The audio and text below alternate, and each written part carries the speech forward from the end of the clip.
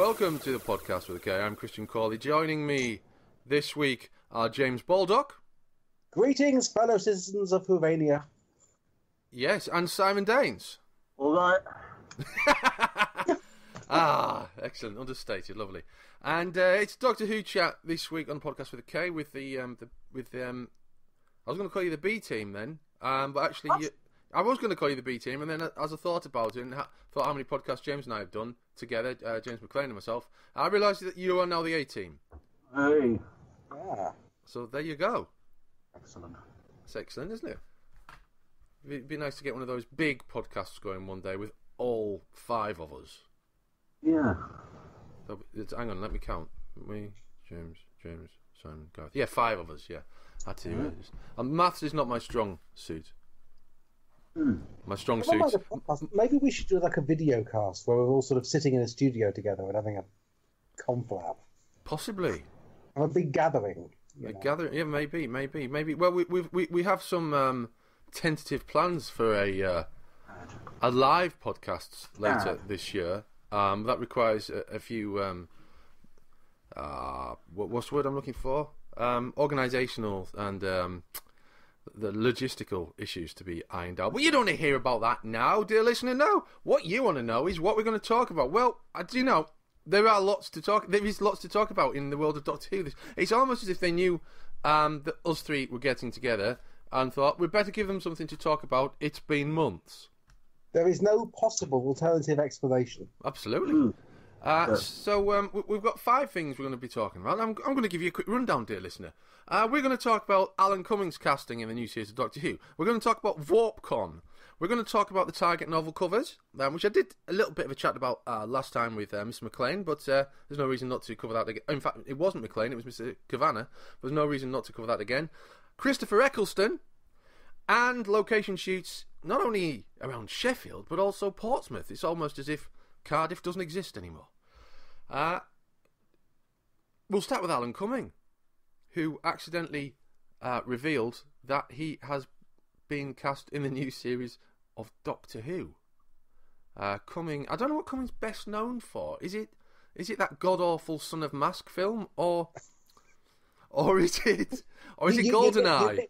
You let me joke, Christian. I was just going there with that, but yes, I've got his CV up on the screen in front of me. I mean, I'm looking at it. I'm thinking he's been in some dreadful films. He has. He was in all three Spy Kids films. I mean, oh god, yeah, I forgot about Spy Kids. Being in one Spy Kids film is unfortunate. Being in 2 is just careless.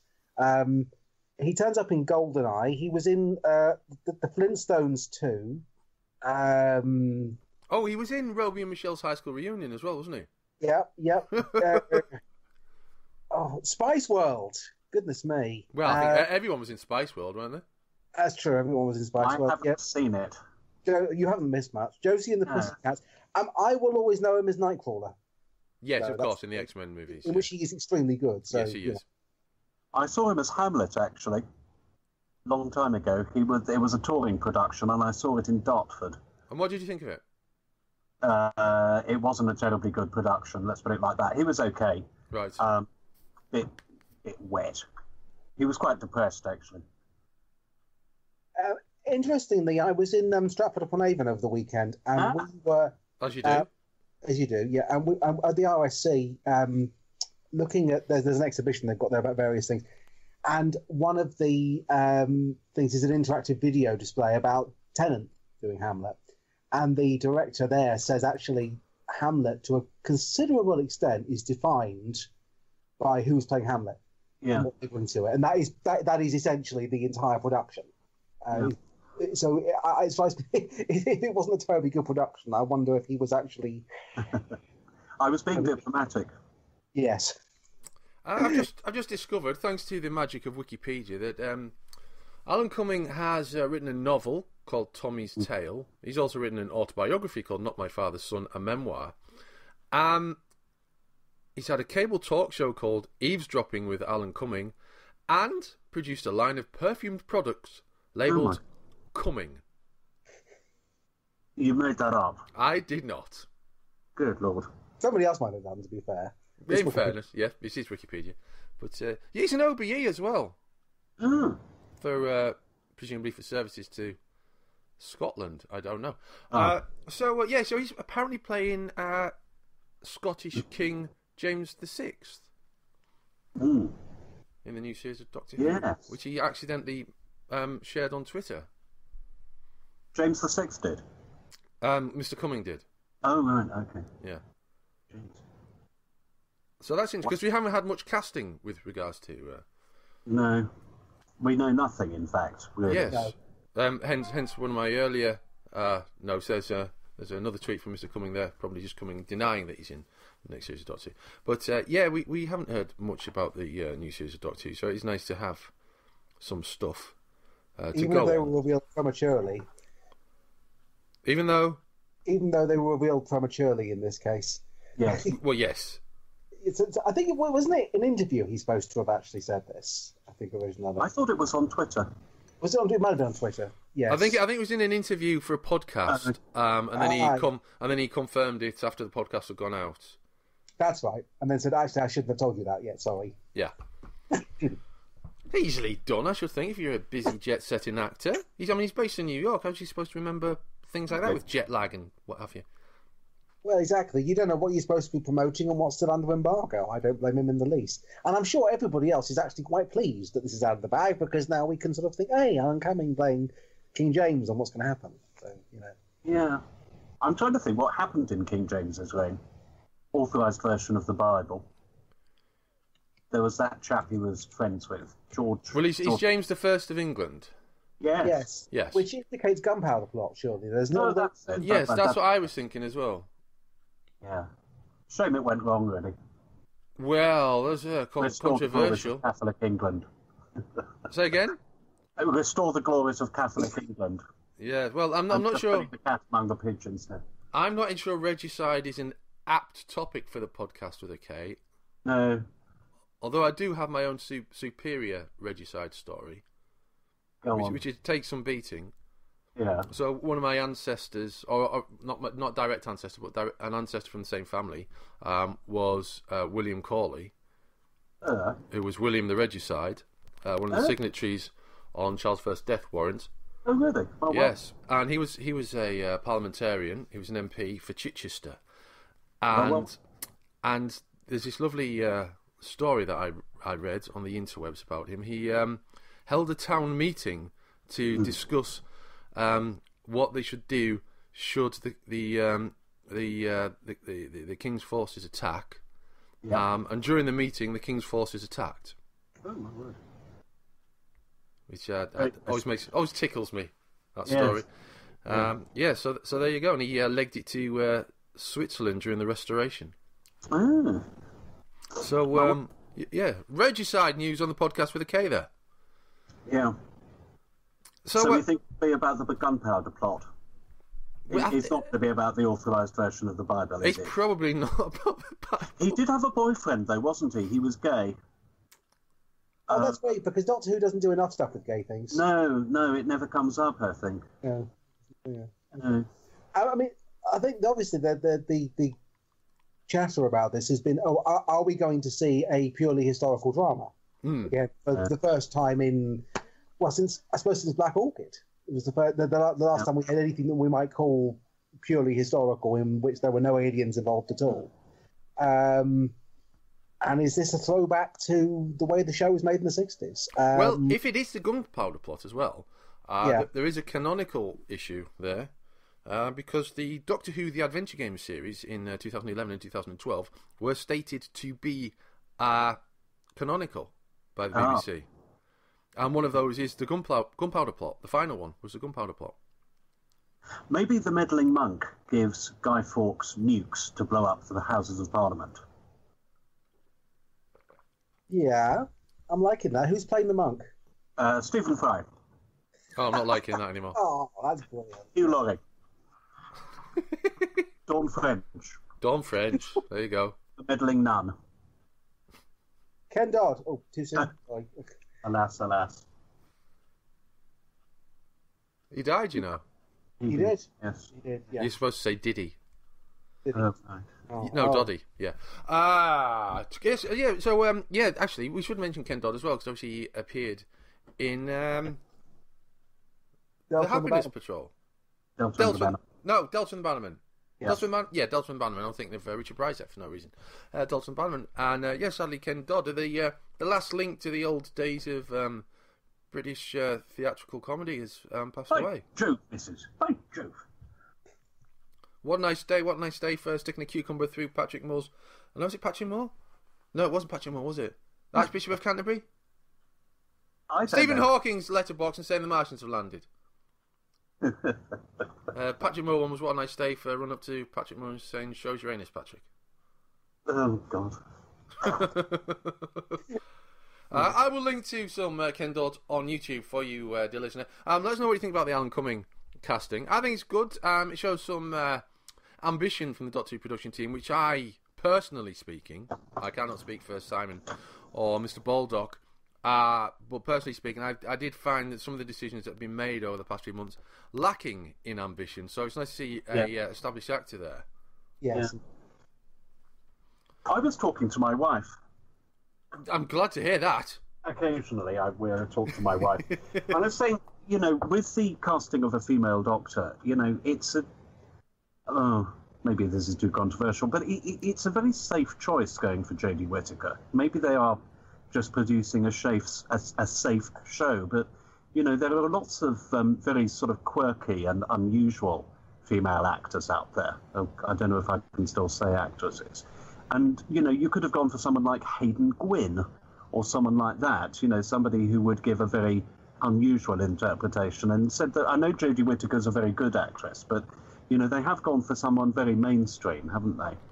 Well, I mean, I was watching Miranda. And I thought Miranda Hart would have been an absolutely sensational Doctor because I can see her being utterly stupid and having things with biscuit blasts and jokes and various other shenanigans in the TARDIS, and then I can see her within the same breath staring down Davros. Yeah. So I think she would have been splendid, and I agree with you. Whittaker is something of a safe pair of hands in that respect. Yes. She may astound us, but yeah. Anyway. Well, I think we're obviously entering uncharted territory. Yes. So it's a little bit difficult to put your finger on what's going to happen with this particular actress who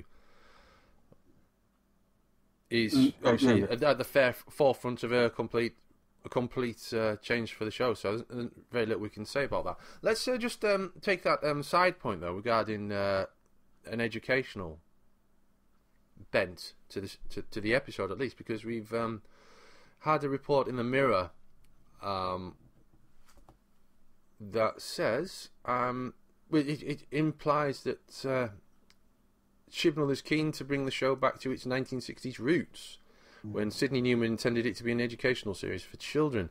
The source told the Mirror, the Doctor has all the space and time to explore, so it'll be fascinating to see the gang from 2018 having a good rummage around in big important events which have changed the course of history.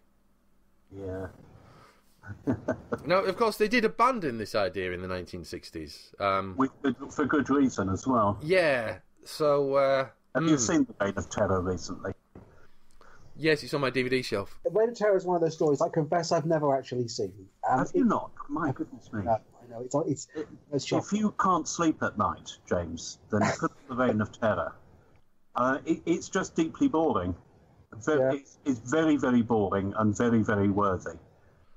Hey kids, you should know about the French Revolution. It's interesting that you say that, because I was actually watching... There is a slight Doctor Who connection here with Anne Reid and John Cleese. I was watching Hold the Sunset, which... no, I watched episodes 1, 2 and 4 in daylight hours. But episode 3 I haven't got to the end of yet, because I keep putting it on iPlayer while I was in bed. I couldn't get to the end of it. I think there are certain shows, and I like Hold the Sunset. I think it's well written. I know it's not Frasier, for God's sake. It's perfectly good. John Cleese is good in it. Everyone's good in it. And there's some good laughs in there. But I couldn't get to the end of episode 3. And I think there's certain shows that you don't watch at a certain time of day because they can induce somnambulism. Yeah, I know what you mean. I mean, I went through a phase of watching certain bits of classic Who, mostly Seventh Doctor, actually, with the child who is now 10, and this was a couple of years ago. He really enjoyed the Happiness Patrol. He liked Delta and the Bannerman. He liked Self and Nemesis. But we watched Time in the Rani, and we both fell asleep. And this was only about 7 o'clock in the evening. I had not seen it for years, but it gives you an indication of how much I enjoy Time in the Rani. As you say, it's a great cure for insomnia. I haven't seen The End of Fenric since 1989. Oh. For scheduling, personal scheduling, put the DVD on at bedtime reasons. Yeah. So, interesting. Let us know, dear listener, which Doctor Who episodes put you to sleep of an evening. And while I'm addressing you, dear listener, hopefully you're enjoying the podcast so far. Perhaps you're on the drive to work, long drive to work, or on the tube, perhaps, or maybe you're in a field running through corn with the Prime Minister of the United Kingdom. I would invite you to just check us out on Twitter, on Facebook, even, this will astound you, on Instagram. We are the podcast with a K, or Caster Beyond on Twitter. And also you can listen to us on the website, www.beyondcasterbus.com. You'll also find us on Audio Boom, iTunes, Stitcher.com, tune in through the TuneIn app, and a few other places as well. So we are attempting to expand our reach even further into almost unprecedented territory, which we'll be able to tell you about soon. We're also on YouTube, so there you go. We're coming at you from all media. Let's move on. We've talked about that, Mr. Cumming, in Doctor Who Series 11. Let's stick to Doctor Who Series 11. We've had some location sightings. Yes. And they're not limited to Cardiff and South Wales, which excites me. No end. Good. So we've had recording in Sheffield recently, and also a name. I can't remember the name of a sort of a suburb of Portsmouth as well has featured recently. Gosport? Gosport, thank you. Yeah. So, I mean, these places are distinctively not Cardiff. I understand that they're also filming to India. Really? Yeah, sure, it's a rumour about that. I think it's going to be a possible companion exploration story. I think that's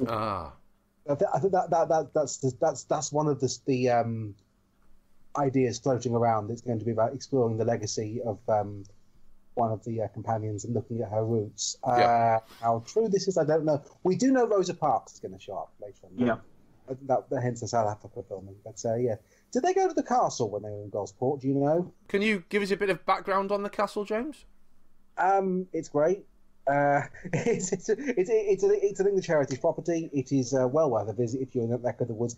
Years ago, they had this lovely audio commentary, which was basically a French night and an English night, spending the entire tour as you're walking around the inside the castle, bickering with each other. It was like a scene from a Monty Python film. Very, very good. It's sadly, I don't think that's there anymore, but the castle still is, and it's nice. I mean, I know nothing of Gosport apart from that, although there was a nice home and garden store down there as well. Bradley Walsh was spotted in the Sailmaker pub, and it's brilliant. Student Lewis Jeffries, who studies film studies and creative writing at the University of Portsmouth and has a life of working for McDonald's ahead of him, snapped photos at Little Woodham, a village which is styled on the 17th century. Ooh. So that may be a clue there. There's no mention of the castle. Actually, Lewis Jeffries does pop up on Facebook from time to time. He does write about this stuff as well. Right. For one of those little sites that. I'm only joking, Lewis. Knuckle down, yes. Young man. Yeah, and he's forging his way ahead in terms of getting Doctor Who work out and building up a portfolio. So good for Lewis, you. Listening, hello, and yes. Yes, yeah, it's what we do. It's what we do. So that's happening, and good photos, Lewis, as well. So I mean, it's the Sheffield thing's the one that interests me the most because it's Sheffield, which is like I was never one of these people who expected to see the TARDIS land at the corner of the road as a child. I'm also not one of these people who saw the companion as the identification character. I'm one of what I'm old school. The Doctor was the identification character. So to have Sheffield feels almost local. This is not local. It takes 2 hours to drive there from here. But my wife's family are from Rotherham, so it almost feels like it's here where I live. So it would be nice if they actually came further up the A1 and maybe hit North Yorkshire rather than South Yorkshire, Doc. We will see. We will see. South Yorkshire. You just said about the Doctor being the identification figure, and that being old school. Whereas if we're talking 1963 old school, the companion is the identification figure. I think that is from the off. It is the companion because she's the Susan's the first person you see, isn't she? You see her before you see the Doctor, and I think it's like with Rose, that you meet Rose before you meet the Doctor. But I think there is a large amount of Doctor Who fans from the classic series era who see the Doctor as the identification character. Simon, what are your thoughts on that?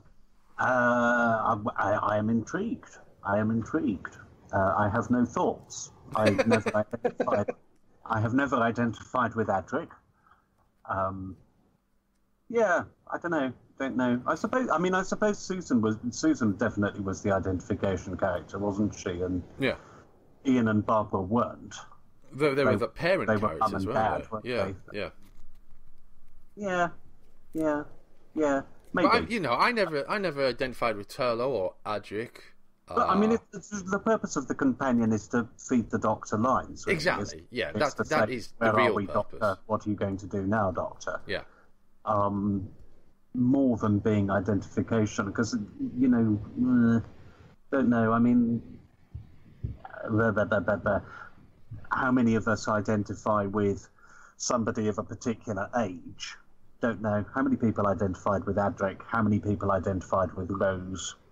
I have to say, I felt a strong affinity with Mel. Yeah. Yes, let's not go there. Actually, we talk about that. We mentioned Ken Dodd earlier, and I actually went back and rewatched the episode of Delta and the Bannerman in question, which features Ken Dodd. Yeah.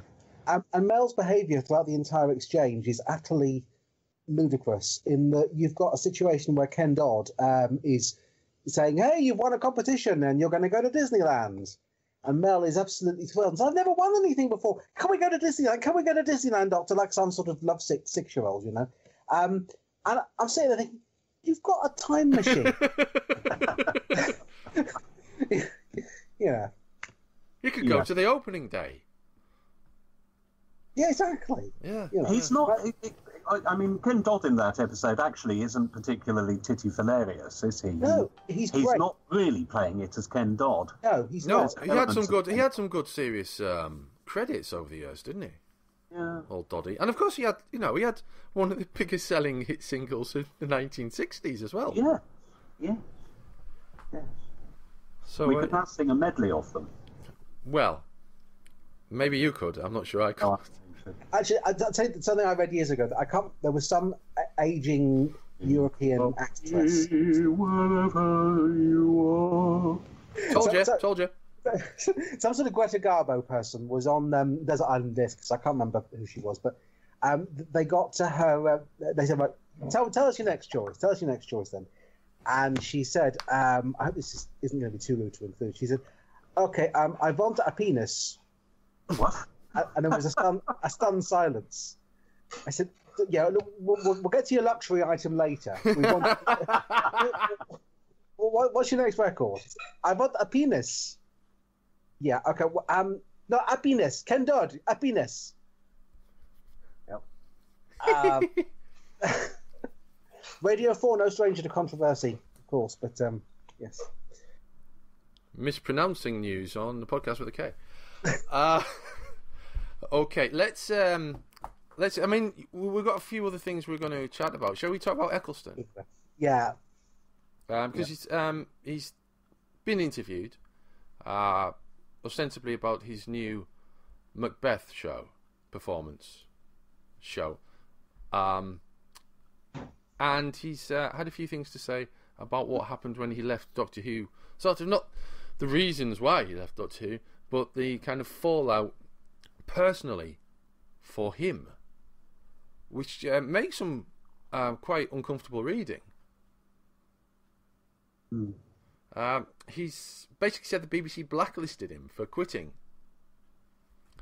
Now, you could wind back the clock and check Eccleston's career following Doctor Who, and you'll find that he didn't do any BBC work for about 10 years. It's more like 5. Is it 5? Okay. 5, but yes. The first thing that came to mind was the A word.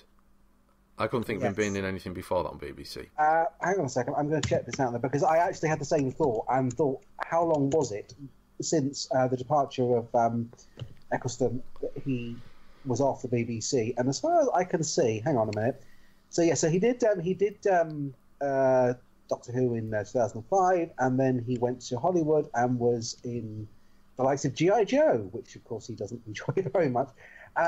He did have a dreadful Scottish accent in G.I. Joe. Yeah, I confess I've not seen it. 2010, he was in Lennon Naked. Oh, was that BBC? That was BBC 4, was it? BBC 4, yeah. That was right. Okay. Starring, that Naoko Mori as Yoko Ono as well, didn't it?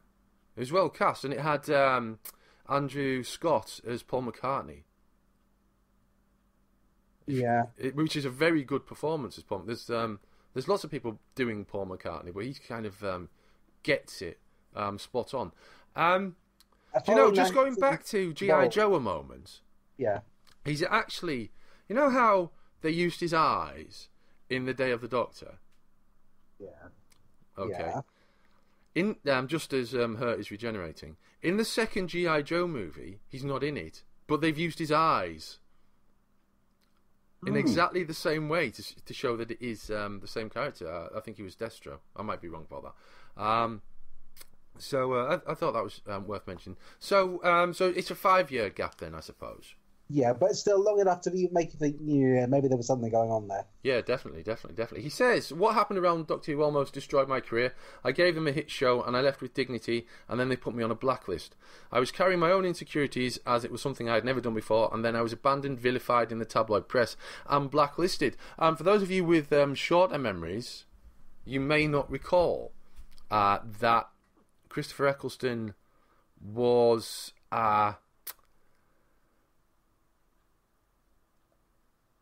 how did it go again? He was announced as leaving, wasn't he? Yeah. But there was something wrong with the timing, or I think it was the day after the first episode. Yes, that's right. So the timing was out. Very soon afterwards, wasn't it? Yeah. And I think the press release from the BBC was not to his liking. Yeah. Yeah. So so he was in The Leftovers. He was a TV show. He's in Thor: The Dark World, which was the worst of the Thor movies. It's a dreadful film. The worst of the MCU movies. Actually, I think it's probably fair to say. I think it probably is. Yes. Yeah. So yeah, and obviously he was nearly going to be in The Day of the Doctor. We've talked about this on Podcast with a K in the past. So just flick back to 2013 for details of that. I mean, should the BBC be blacklisting people because they've been unhappy? I don't know. I suppose it depends whether they were or not, whether it was just that he didn't get work and then concluded that he'd been blacklisted. Yeah. Well, if somebody came up to him in the bar and said, "Hey, Chris, you've been blacklisted," would you necessarily believe them? I don't know. He attributes some of this to his agent. According to The Independent, after making the decision to quit, he claims his agent warned him that the, quote, the BBC regime, unquote, was, quote, against him. Yeah. I was told by my agent at the time, you're going to have to get out of the country and wait for regime change. It sounds like he's in a sort of a dictatorship in South America. It does. It sounds like it sounds like he's been doing undercover ops in Iraq, basically. I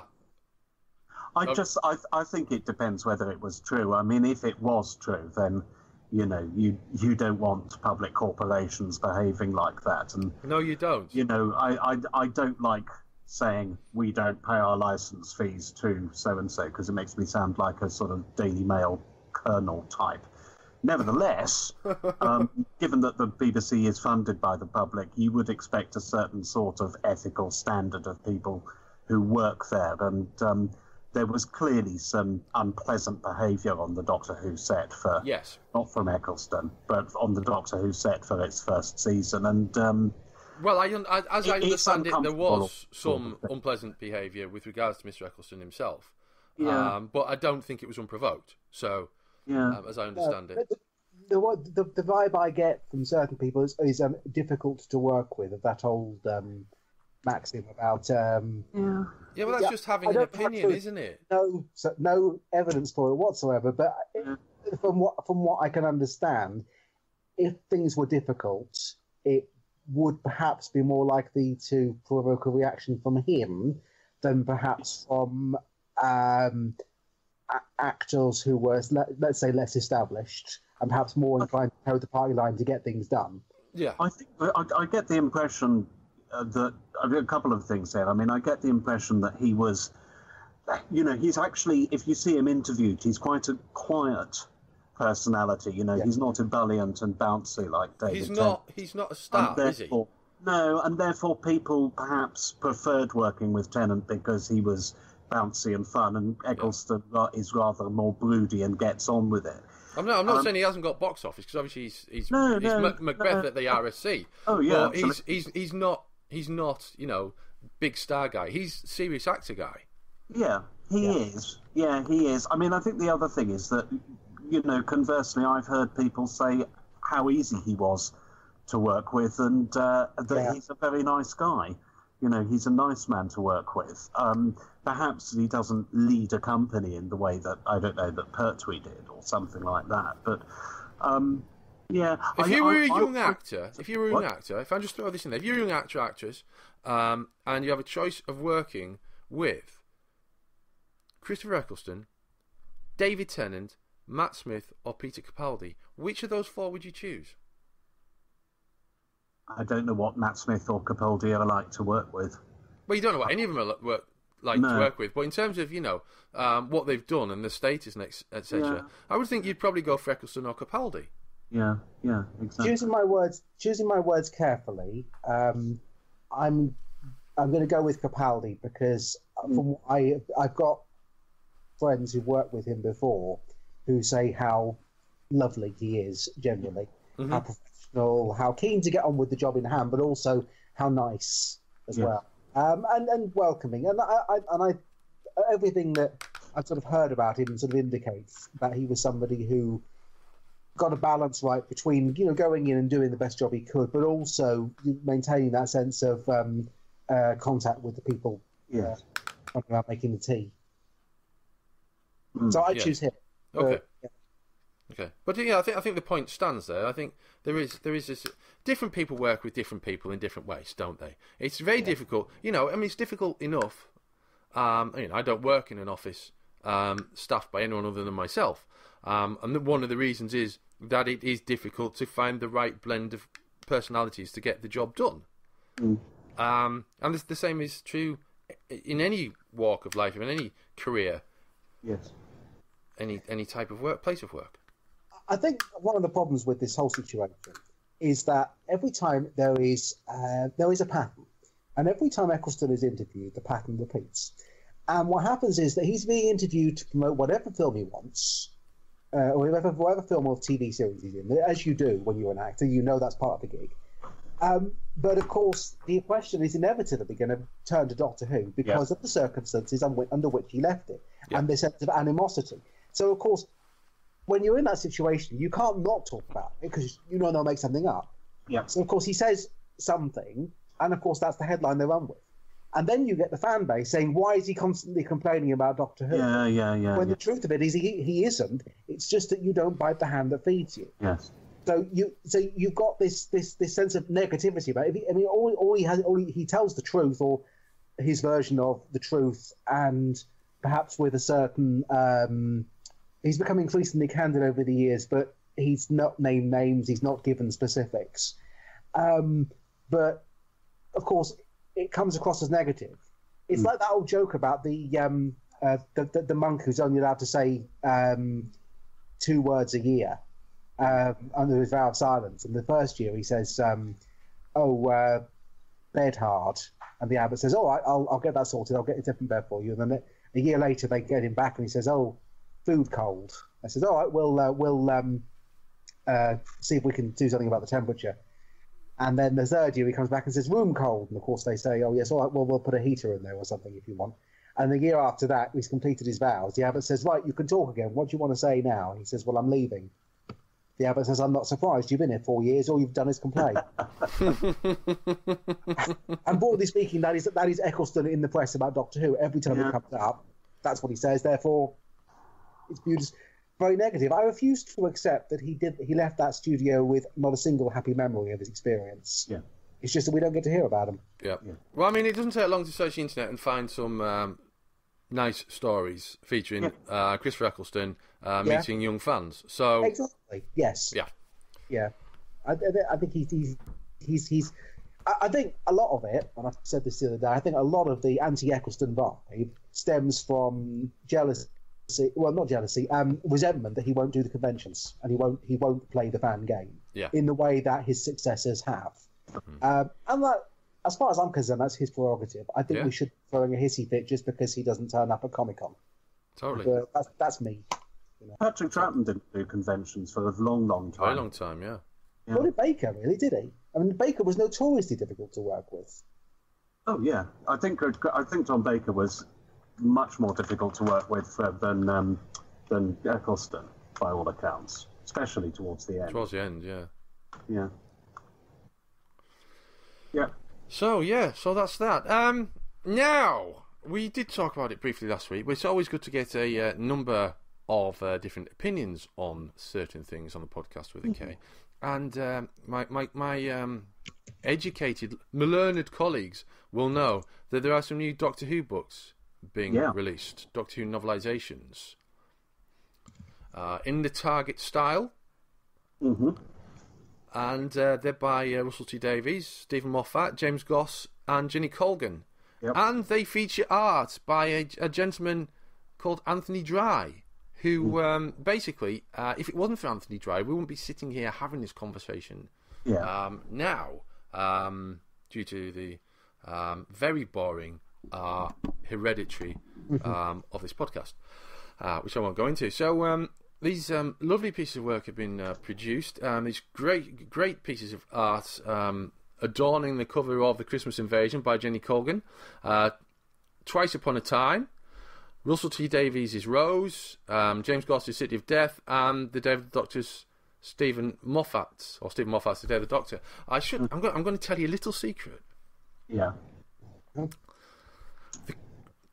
Mr. Dry did a version of the Christmas Invasion cover many years ago. It's not a secret because he had it on his website, but he did a version of the cover of that many years ago, and he's basically reused the same elements and made it even better than it was in early 2006, which is astonishing. I was fortunate enough to see these quite early on. The Rose cover he shared with me a few months ago. It's all stunning work. He's absolutely at his best. It's proper. There's the feel of Achilles, but with the directness, I suppose, of the modern technology brings to it. What do you think of these colours? Very good. Yeah. Very good indeed. Yeah, I'm liking them. They look authentically Target-ish. Yes. I like the way he's doing the Daleks as well. They look like Christos Achilleos' early Dalek illustration. Yes, they do. Yes. And they've got that TV21 element, and yet retaining the NSD Dalek elements too. I'm agog with admiration. Absolutely. And what do you think of the choice of novels, though, from the BBC? Or novelisations, I should say. Because it is quite a mix, isn't it? Obviously, Twice Upon a Time, which is the last episode to be screened to date. Christmas Invasion, Rose, City of Death, which obviously has never been novelised, and The Day of the Doctor. I don't know. They're reasonable choices. Maybe some of the others would have been more interesting. Be interesting to see if Paul Cornell does another version of Human Nature. Yes. Well, although, I mean, Human Nature, the original novel, is about as far from Target as you can get. It is, yeah. Layered. It's very, very good. But I mean, yeah, the Target novel of that TV episode, as good as it will undoubtedly be, is going to sort of pale into insignificance next to. I do hope they can get Terence Dix to write one of them. I know he's getting on a bit, but it'd be very good. I'm looking at the cover for Rose, and what I like about it actually is the fact that Rose's head is noticeably bigger than the Doctor's. The way they've layered that so that she is, I mean, and she's not exactly a colour image, but sort of blended to look almost colour, whereas he's a black and white picture that's sitting quite firmly behind her, which I think says an awful lot about the episode. That was the thing with the Kalios's covers, though, wasn't it? That he always did, or nearly always did, the Doctor in black and white. Yeah. Yeah, you've got the Day of the Doctor cover. You've got two Doctors in black and white, and the older Doctor in sepia. Yeah, that's good. Yeah. So great stuff there. I'm not entirely sure what the release date of those is. It must be very soon because there is a signing at the Forbidden Planet London Megastore on Friday the 13th of April from 6 till 7. And I do know that Mr. Dry is travelling down from Liverpool to attend that. Well, according to a well-known entertainment news site, the books are going to be released on Friday the 5th of April. So not on the 5th of April, whatever date that is. It's probably not a Friday, but yes, by $6.99 each. Yeah, not too bad. 5th of April is a Thursday. It's a Thursday, yes. Yeah. Okay, so that's the Target novels, the modern era. Let us know, dear listener, which Doctor Who episodes you'd like to see novelised in Target-style form, adorned by Anthony Dry's art. I'm not for any moment suggesting that the BBC will continue using Mr. Dry for these publications, but let's face it, they probably should. Christian, do you have one that you'd like to see? I do. And that would probably... Do you know, I'd like to see... I have a couple. I'd like to see The Unquiet Dead. But I'd also like to see how the end of that series is fares in novelised form, because it's a bit of an epic, but likewise the end of the following series as well. Indeed. So the Parting of the Ways and then the year after Doomsday and Army of Ghosts and Doomsday. I'd like to see both of those novelised, because obviously the two parters for start off. But, you know, there's such a lot going on there, and they do have an epic cinematic swing to them, especially the second one. But the first one, you know, is that you know, you've got the regeneration, but you've also got the cliffhanger of the previous episode as well, which is also one of the best resolutions to a Doctor Who cliffhanger. And it also, I think that two-parter flies in the face of everything that's been said about two-parters in New Who, because it doesn't. Yeah. You know, we've got to do it a different way in the second part, otherwise people will be bored. You know, they did it at the end of the last series. But, you know, they don't do that with the Parting of the Ways. It's you know, it's Bad Wolf and Parting of the Ways. It's just a continuation of the adventure, and it works perfectly. It's a great story. Yeah. That's what I would say. Anyway. What about you guys? Revelation of the Daleks. Yeah. Sleep No More. Oh. Controversial. No, Sleep No More gets a very bad press. It does. We should address this at some point in the future. We should do that, shouldn't we? I like it far more than most other people do, I think. And at least it was different, so, yeah. Yep. Yeah. It may have to be different, and it does have a lot to And a lot of people didn't like it at the time. I didn't mind it myself. It wasn't perfect. It certainly wasn't imperfect. Well, we'll leave that behind, and we will maybe give Sleep No More some attention at some point in the future. That future may or may not be before Sunday the 9th of September, where at the Printworks in Manchester, VworpCon, an independent celebration of Doctor Who, is taking place. That's Sunday the 9th of September. Among the guests are, Paul McGann, Peter Davison, Colin Baker. It's looking like being a very great day. It's Gareth Kavanagh is involved. There are panels, and we're looking forward to it. I'm hoping I'm going to be able to go. So there's a lot going on. There's a lot being squeezed in, and there are simultaneous events taking place. And there's a few things still to be announced as well. Good. So that's looking very good. That's in September. There's a Troughton stage, a Hartnell stage, and a Pertwee stage, which is nice. And there's various things: Stripping the Doctor, Doctor Who magazine, A Doctorless Universe, The Music of the Universe, Crashing Through Time, Graham Harper Uncut, which kind of suggests that Graham Harper might be there. Yeah, there you go. That's worth checking out. And the great thing about this is that it is not an overly expensive convention. Tickets are available from £20. Gosh. So that's good. There is a VIP version, which a queue buster type of version for £250, which is probably intended for industry professionals and super fans. But yeah, £20 will get you a lot of stuff on that day, and that's good value for a convention. Wouldn't you say, Simon Daines? Sounds tremendously exciting. I might even go. And if Manchester and September are too far away, where would you recommend for a convention, Simon? Oh God, You're I can't just think. encouraging him now, aren't you? Can't think. Coming soon, Bedford Who Charity Con 4. And when's that? Saturday the 7th of April. Lots of tickets. No, sorry, few tickets. Few tickets still available. No, we do have lots of tickets available. We have plentiful supplies of tickets available. One of the things that I'm sure Gareth and the other VworpCon organisers will find is that this time in the lead up to conventions, it's just over 3 weeks till R1, the convention organisers start panicking. People always buy their tickets at the last minute. They're always intending to go, but they always buy them at the last minute, and it rather causes convention organisers to panic because they think, oh God, is anybody going to come?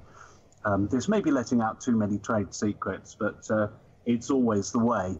Most people buy their tickets at the last minute, and you get lots of emails saying, oh God, I haven't got a ticket, are there any left?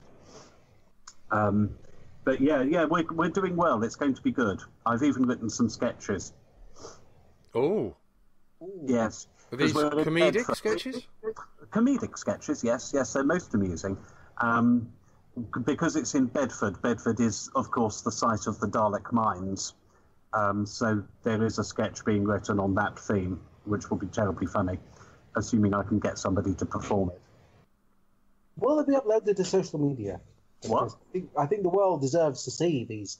There are a couple we did last year that are on YouTube, actually. Okay. Yep. And they're on our Facebook page, too. There's Peter Purvis and Maureen O'Brien doing one, which is... I thought it was tremendously funny, but then I wrote it. Did anyone else laugh? There's another one we did with Geoffrey Beavers as the master, and he was visiting a psychiatrist who was played by Maureen O'Brien. That's funny too. Good. Is that on YouTube as well? Yep, and it's on our Facebook page, Bedford Who Charity Con Facebook page, which is always worth a visit. And how much are tickets to Bedford Who Charity Con? Depends. Oh, all right. Suit yourself. £42.50 for adults. Cheap. Okay. Good. And then we've got family tickets and concessions and things like that. And of course, it's not lining your pockets, is it? Nah. Nah, don't make a penny, mate. So the charity is Bedford Food Bank. Yeah. It's a tremendous boost to my ego, though. So I get out of it. And I get to drink. I get to drink with the guests sometimes. Lovely. So that's Bedford Who Charity Con. Yes, which takes place on April the 7th. Excellent. Thank you. Excellent. And I'm sure you'll have lots to tell us afterwards. Yeah. So we'll have to do a debrief podcast. Oh God. Undoubtedly. So that brings us to the end, I think, of this week's chat. I would encourage you, dear listener, to get hold of tickets to any conventions you fancy. Conventions are going through a bit of a regeneration and renaissance at the moment, I feel, with a stripped back approach. Check out for ones that are nearby with good guests and with a bit of history behind them. If not from the actual convention itself, then the people involved, and get yourself along to one. If you've any comments on Alan Cumming, Target novels, Christopher Eccleston's recent revelation, Doctor Who shooting around the United Kingdom and further afield, or even old Ken Dodd, drop us a line on Twitter or Facebook or at beyondcasterburus.com, or you might even, and no one's done this yet, you might even head to the Audio Boom page, audioboom.com, and find the podcast there and leave us a reply, an audio reply, because you can actually do that. I wait it happening with bated breath, nevertheless. Until next time, from Simon Daines, James Baldock, and myself, it's goodbye. Goodbye. Bye all.